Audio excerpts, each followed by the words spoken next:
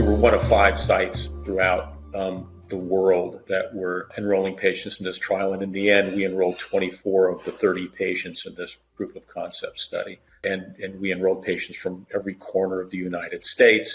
We were able to conduct visits at home, which was hugely impactful for these patients who were really spread throughout the United States. Traveling to the nearest clinical trial site would have been just impossible.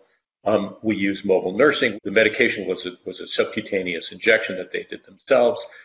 We taught them how to do that.